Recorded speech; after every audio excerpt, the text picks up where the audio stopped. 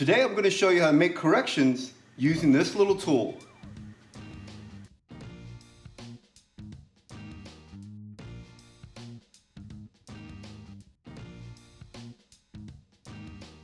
My name is Jimmy Reyes and I'm a professional comic book inker. Welcome to my channel where I share tips, techniques, and an inside look at my inking process. So if you're like me and you want to keep the original art looking as clean and pretty as you can, free of whiteout, then you're going to want to see this technique. This technique works best on a smooth surface or a plate surface. If you're working on a vellum surface, then the tooth of that Bristol board may absorb the ink into its fibers. Now what I'm actually doing is I'm actually scraping off the layer of ink that sits on top of the paper.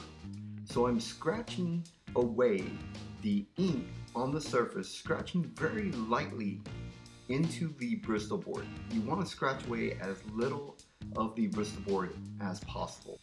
Now I'm using a very small elastometer eraser, which is basically just a plastic eraser, and it is a Tombow. It's the Mono Zero, and I'm using that to buff off the top surface, trying to smooth it out as much as possible.